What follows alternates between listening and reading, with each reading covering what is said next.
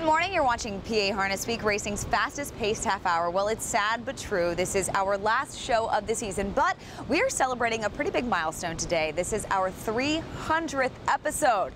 Time flies when you're having fun. I'm Charlotte McBride, joined by Heather Vitale. I'm really excited about today. Actually, it's bittersweet, right? Because our season is ending, but we will be back next year. But we've got lots of foiled again stuff on today's show and plenty of action. That's right. We have a lot going on this week's show. Here's what you can expect to see in this next half hour. On today's show, we have an amazing race to show you that if you had the winner, you could be rich. And we found a race where the winner has some championship jeans in his background. Plus, we check out the Liberty Bell series of races from right here at Harrah's, Philadelphia. And did you know that there are many different types of bridles? We'll tell you all about it in our 411 segment. And that's all coming your way next on racing's fastest paced half hour. We kick off this week's show with an OMG moment that really tops all of the races, and it tops some bank accounts. It's from the Downs at Mohegan Sun Pocono. The favorite in this race was Living on the Beach, but wait until you see the results. Gaining now a little separation, College Hanover. Good first over move now for Drew Chellis. Pocket seat still belongs to Our Surprise. Then 2.5 back to Love the Action. Take the Money and Run, passing him for fourth. Character Art now into sixth, just to his inside. Kaboom Pow, still nothing on the front from the favorite Living on the Beach, and way back to Bay Meadows. 3/4 reached 125 and 2, 28 and 4. Third panel as Tashiki holding off College Hanover, who's still just ahead back and fighting hard here. Pocket seat for Our Surprise, and now second over into striking position comes Take the Money and Run. Top of the stretch, they're bunching up behind Dashiki, who's trying to get away. On the inside comes Our Surprise. College Hanover takes over the lead. Late move, Take the Money and Run. College Hanover trying to get there. Take the Money and Run. College Hanover 99-1. Announcer Jim Baviglia says, what's going on here? I know, right? Well, I'll tell you one thing going on. There were a lot of happy fans who had #1 on their ticket to win. It's College Hanover with driver Drew Chellis. They pay $336.60 to win. Now, anything can happen on a sloppy track. And also, this is this horse's first lifetime win. Amazing, right? So if that is not an OMG moment, I don't know what is. And we have quite a few big payouts coming up later in this week's show.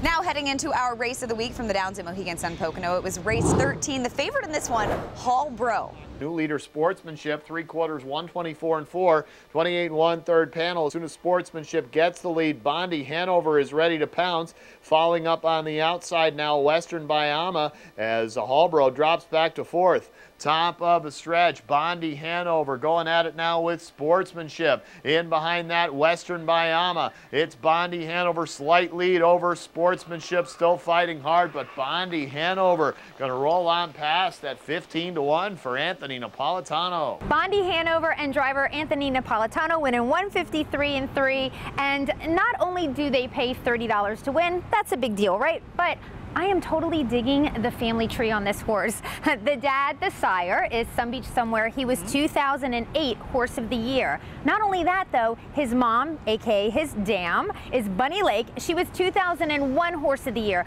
So let me just tell you, there's only been 4 pacing mares in all of the history of harness racing that have been Horse of the Year. So we've got Bunny Lake, Fan Hanover, Rainbow Blue, and JK She's a Lady. So it's kind of wild to have a horse who has 2 Horses of the Year as their parents.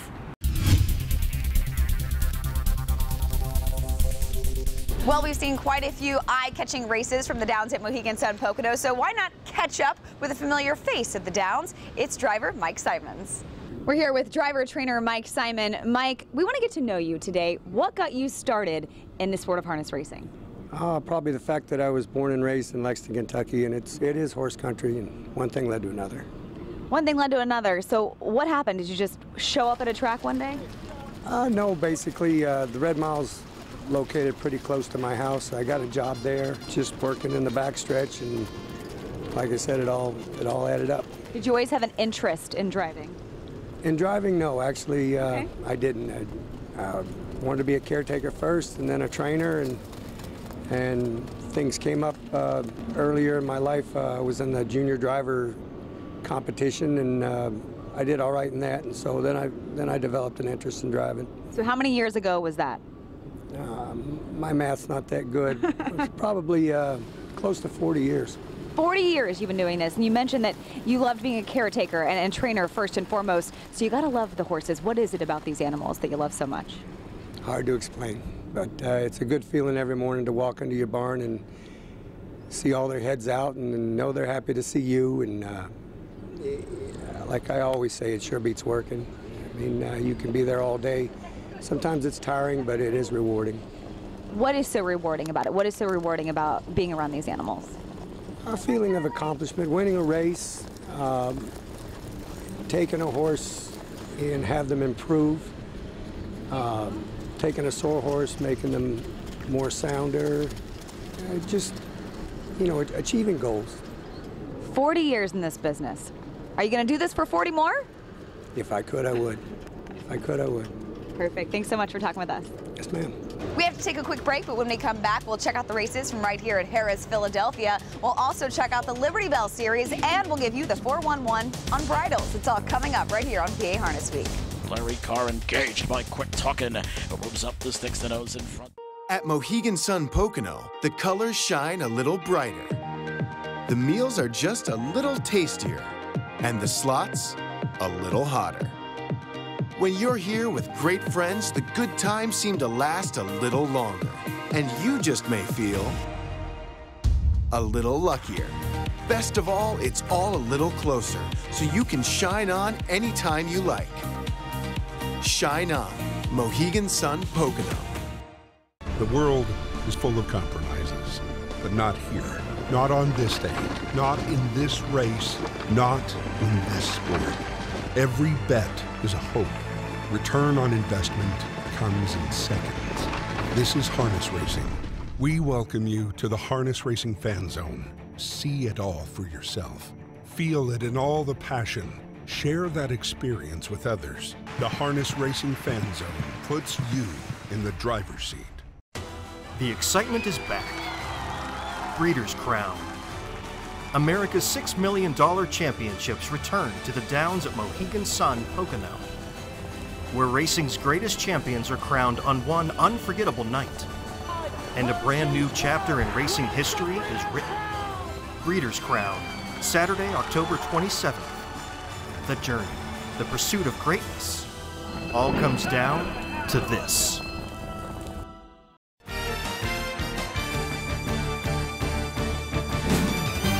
Welcome back to PA Harness Week. Well, we showed you some big races with some big payouts. And if you're sitting at home wondering how you can get a chunk of that change, here's a look at the live racing schedule for this week. The Downs at Mohegan Sun Pocono has exciting live harness racing this week on Saturday, Sunday, and Tuesday. Each evening, the post time is at 7 p.m. And right here at Harrah's, Philadelphia, there is Sunday racing with a post time of 2:05 this week. Then on Wednesday, Thursday, and Friday, the first race post time is at 12:25.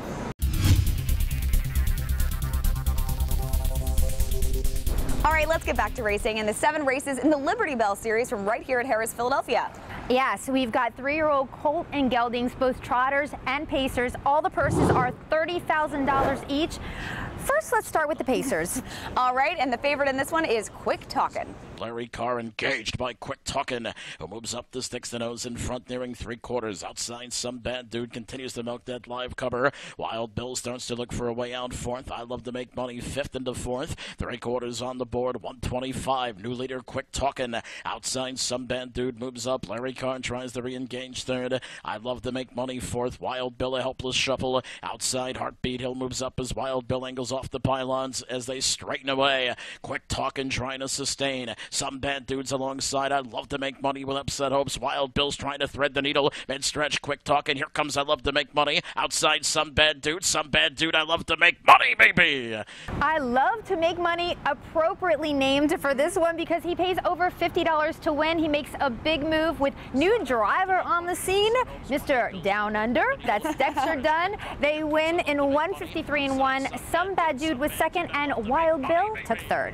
Terror at the beach by 1. Winston looks for Racing Room second. In race number 3, the 3-year-old Colton Geldings Pacers Division 2 of 4. The favorite is Terror at the Beach, but it's Winston winning in this one with driver Corey Callahan. He's got a good trip and won in 1:53. Finishing second is Go West Go Fast, just not fast enough in this one. As they straighten the way for the stretch drive, Mackle-Doodle-Doo by 1. In the 3rd division for the sophomore Pacers, the favorite was Mack-a-Doodle-Doo, but he had to settle for second as Wheels on Fire got a pocket journey to pull off a win by half a length with Matt Kakaley in 1:52.1 for the country's leading trainer, Ron Burke. Rounding out the trifecta in here was Shadow Cat. As they straighten the way for the stretch drive, inside Hayden Hanover looking to put away J.K. Wildfire. And in race 13, the 3-year-old Colton Geldings Pacers Division 4 of 4. The favorite is Hayden Hanover, driven by Andy Miller. And this time, it is Hayden Hanover pulling out the victory in 1:51.1.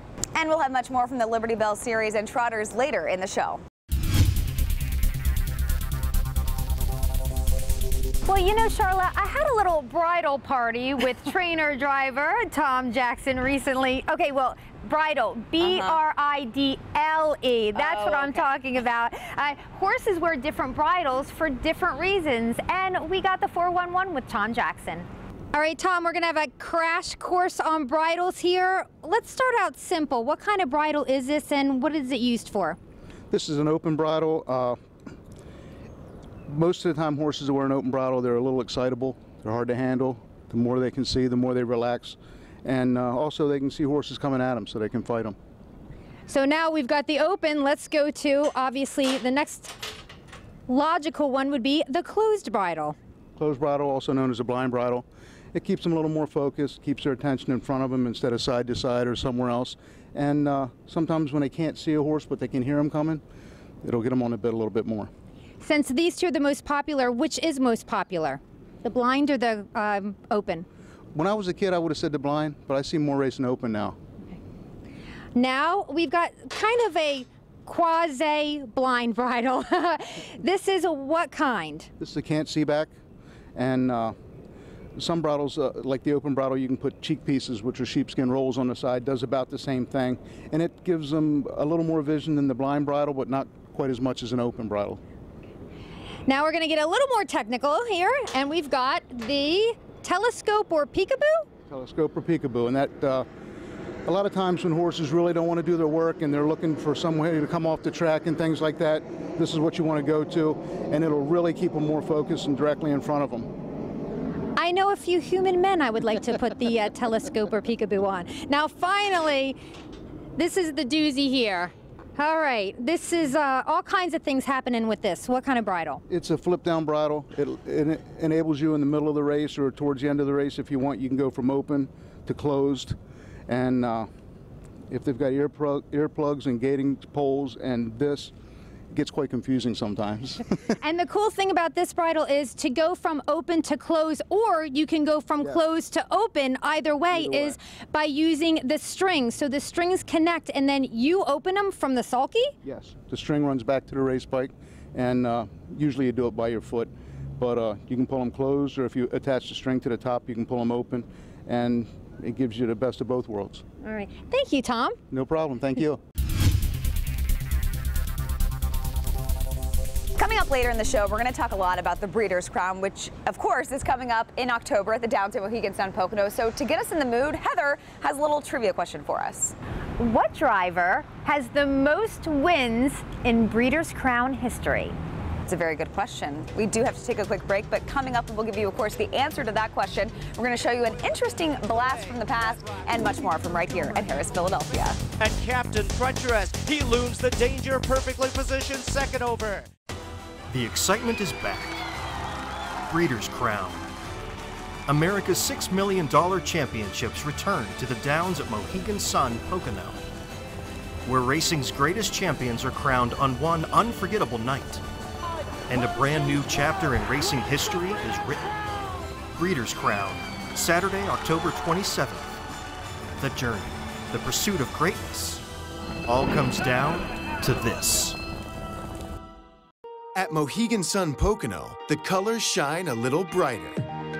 The meals are just a little tastier, and the slots a little hotter.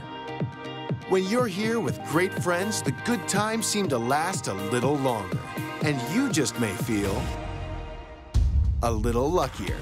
Best of all, it's all a little closer, so you can shine on anytime you like. Shine on, Mohegan Sun Pocono.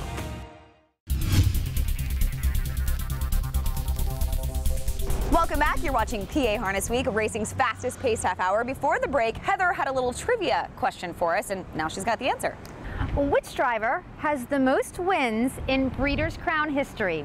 It is John Campbell. No surprise there. Right, exactly. Now he has a 48 wins, and it's 18 more than the second guy in line. We're going to now get back to racing in the Liberty Bell Series from right here at Harris, Philadelphia. This is race number 8. What's the word is the favorite? Max's Beast by 1. Scirocco Rob has sat this pocket throughout. Mississippi Storm is third. Rich and Miserable trying to hone it on that top trio. Now Mississippi Storm drives out of third as they round the turn. Max's Beast by 1. Mississippi Storm bears down. 3/4, 126-1. Scirocco Rob is third. Rich and Miserable is guided to the outside fourth. Top of the stretch, Max's Beast. Mississippi Storm moves up now to stick the nose in front as they straighten away. Mississippi Storm now takes the lead. Max's Beast could not fight on. Up the inside, Scirocco Rob. Rich and Miserable out wide. Then it's Mississippi Storm. Mississippi Storm. Well, we're not in Mississippi, but with the weather on Sunday, if you wanted to go with the word storm and make a hunch bet, then you ended up a winner in here. The horse ends up winning in 154 over a sloppy track for trainer Tom Fanning and driver Tim Tetrick. Second was Scirocco Rob, and third was Rich and Miserable. What a name. Patent Leather is drawing off willingly. All right, picking things up with race 9 from the Liberty Bell Series right here at Harris, Philadelphia. The 3-year-old Colt and Geldings Trotters, Division 2 of 3. Patent Leather, I like the name, was the favorite, and Tim Tetrick takes Patent Leather to the finish, winning in 154. This horse winning by an incredible 7 lengths.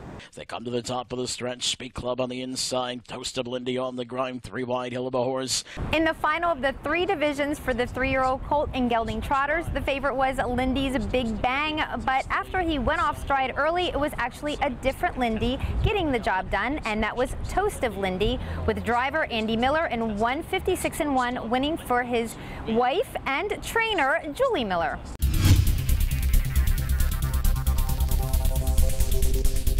For one of my favorite segments, Blast from the Past. We're taking you back to 2013 from the TVG Free-for-All from the Meadowlands, and this features the one and only Foiled Again. And Golden Receiver still rolling pretty good with a 1.5 length advantage. Pat Rock is 4th. Captain Treacherous is going to follow him. He's racing in 5th as they near the half-mile marker. Pat Rock takes to the outside, and Captain Treacherous grabs his cover. Modern Legend is 3rd over. He's 6th on the outside. Sweet Lou is 7th. A half and 53-1. Warrawiniti dives to the inside and some heavy traffic. Then it's Better's Edge losing touch with the field, and Dynamic Youth is far behind. And Foiled Again leads the way. Pat Rock working first over, half a length back, and Captain Treacherous, he looms the danger, perfectly positioned 2nd over. Toward the inside is Golden Receiver as they head around the far turn. Bolt the door locked in. Modern Legend toward the outside. They reach the 3/4 marker in 1:22, and Foiled Again's in front at the top of the stretch. Pat Rock a 1.5 lengths away on the outside. Golden Receiver 3rd. Captain Treacherous trying to rally. Modern Legend on the far outside. It's Foiled Again. He's dead game. Golden Receiver is coming back. Captain Treacherous on the outside. Foiled Again. Golden Receiver up the rail. Foiled Again. Golden Receiver. They're slugging it out, and it's Foiled Again. I still am so amazed when I watch that race. I was there that night, and I've probably watched that race 30 times since then. Not only is it an epic battle with Golden Receiver down to the wire in 149-2, but with this win, Foiled Again ends up getting over that $6 million mark in career earnings. Now, of course, we know now he's won over $7.5 million. When this race took place, he was just 9 years old, almost like he was a little baby, right? Because he is a 14 now. He is retiring at the end of the year. So how does his driver, Yannick Gingras, feel about that? We found out. Yannick, I'm going to give you one guess about what we're going to talk about. Foiled Again, maybe? Okay, we just watched that race from 2013, the TVG Free-for-All. Wow, I love reliving it. Tell me about that race. Yeah, there's definitely 4 or 5 races I think that stand out in his career, in my book anyway, that, you know, maybe you didn't expect it or, you know, things like that. But TVG is definitely one of them. I think he was dead game that day, and, you know, it's a race that I'll never forget. And you know, the Breeders' Crown is coming back around at Pocono, and he's going to be there for a meet and greet, and he won a Breeders' Crown there. And that was also, I believe, in 2013. How about that race? That's my favorite race ever, I think, even for myself as a driver. But as far as he goes, you know what I mean? Like, I have chills right now even talking about it. He just, that's the definition of his life, his career, you know what I mean? Refused to lose. You know, you think he's getting beat from everywhere, you know, and he just, like I said, refused to lose, put his neck up, like his nose up, not even a neck, and it was a tremendous race, and that one I will definitely never forget. We're only a few more months away from him retiring. I'm just going to tell you, I don't own a piece of him. I've never even sat behind him jogging, and I have found myself crying thinking about watching him, like, being retired. How do you feel? How are you handling it? It's no fun, no doubt. You know, I mean, you know, in one way you do want him to retire, enjoy. I mean, he still likes the racing part of it, but you know, still he's not the horse he used to be. And you know, in one way I do like to see him in the pasture or something, or even maybe training the babies or something. Like, I think he'd like to stay. No, I don't know what their plans is with him. I'm sure he's going to get turned out forever. But you know, but the part of it, no doubt. Every time I get on the racetrack, you know, when I won the race here for 100, that was really emotional, because I don't know if I'll ever get to race to win with him again. You know, I mean. So every last chance I get to sit behind him, they're definitely a special moment, no doubt. Yeah, that 100th career win right here at Harris, Philadelphia. And I love the thought of Foiled Again actually helping teach the babies, the yearlings, what to do, right? That's kind of cool. You know, it's something maybe like, you know, see how he takes the retirement part of it. You know, he's a horse that likes his job, likes to be on the track and all that. So, you know, like I said, I'm sure Plan A is definitely to send him to, you know, Barbara Matthews and let him be turned out for forever. But maybe if that don't work out, that's something maybe I could see him do. You know, he did enjoy his racing career, no doubt about it. I think he's a horse that loves to be on the racetrack.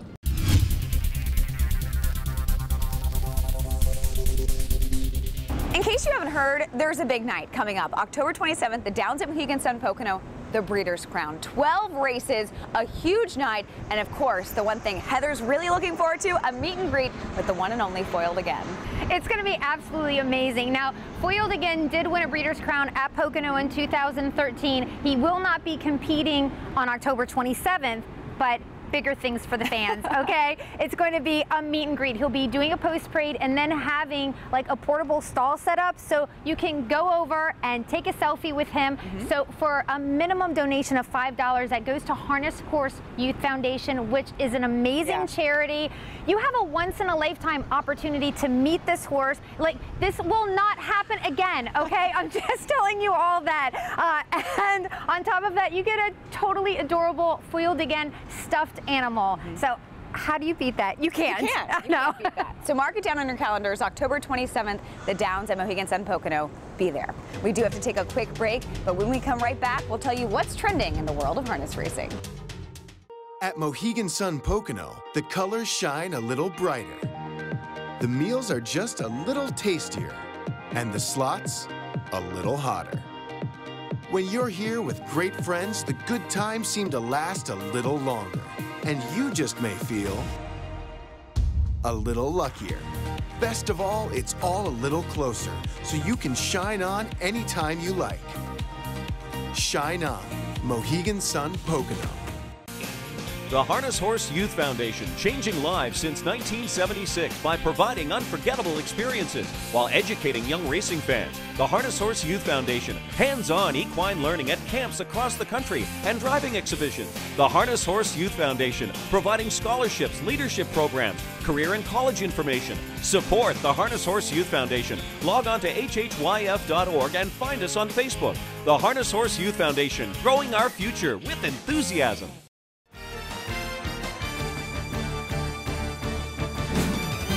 Welcome back to PA Harness Week. In the something you don't see too often category, Eric Carlson made some lucky race fans very, very happy on September 5th right here at Harris, Philadelphia. Yes, he did. First of all, he wins with a horse named Bold Goddess and pays $116. And then in the very next race, he wins again. All right, so 2 wins in a row. Yeah, but with this horse, Rentier, he pays $81, right? And the Eric Carlson fans go wild.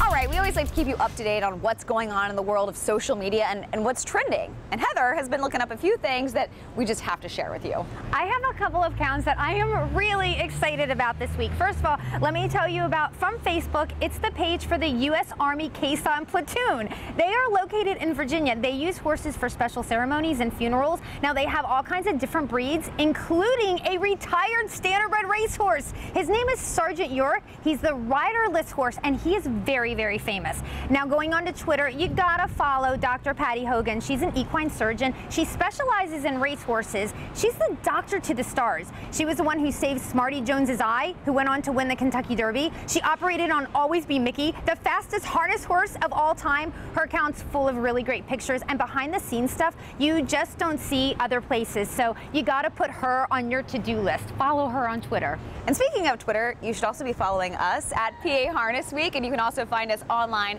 at HarnessWeek.com. We're really everywhere online that you should be as well. And we hate to say it, but it is time to end our last show of the season. But again, as we mentioned earlier, it's our 300th episode.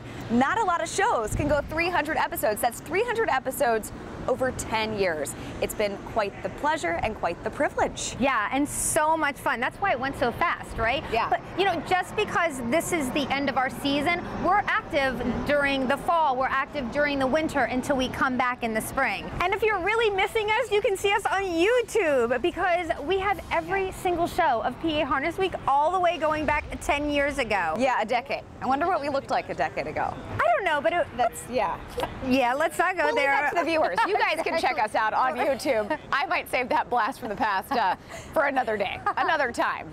But we definitely want you binge watching. On top of that, while we're taking this little hiatus until we come back in 2019, we want you following us and liking our stuff on social media and going to HarnessWeek.com and getting on the email list. I have a really good reason. We've got prizes. Okay? So a lucky winner could end up with an autographed Foiled Again Briar. You know I'm not leaving the show without talking about Foiled Again. She had to bring it up one more time. Yeah. So make sure you keep looking us up on social media. So we do have to say goodbye. Thanks so much for watching. It's been a great 2018 season. As Heather mentioned, we will be back again in 2019. For us here on PA Harness Week, we hope you have a great fall, a great winter, and join us again next summer.